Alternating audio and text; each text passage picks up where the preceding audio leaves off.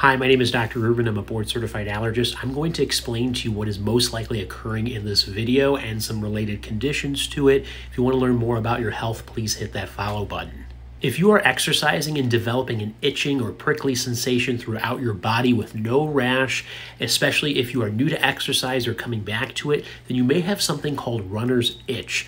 We don't know exactly why this occurs, but what is most likely happening is that as your heart rate is going up and feeding oxygen to your tissues, the blood vessels are expanding, especially these ones that are small called capillaries, and they may be rubbing up against some of the sensory nerve fibers that are at the surface of your skin, causing that itch sensation. If you stop exercising, usually these symptoms go away on their own without any medications. Some people may need to take an oral antihistamine to help with this, or take a bath in order to help alleviate some of these symptoms.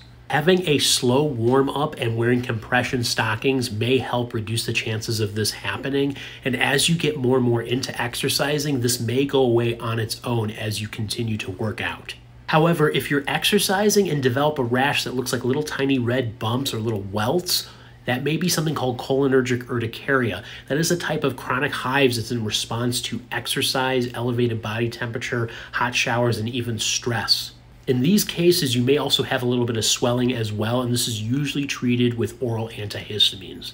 However, if you're not only developing hives while exercising, but other symptoms such as problems breathing, vomiting, or passing out, then you may have something called exercise-induced anaphylaxis, which may be triggered by the exercise itself or in conjunction with food and then exercising. We call that food-dependent exercise-induced anaphylaxis, and you need to hold on to an epinephrine autoinjector because that is the first line of treatment for a severe allergic reaction. So yes, you could actually be allergic to exercise in many different ways.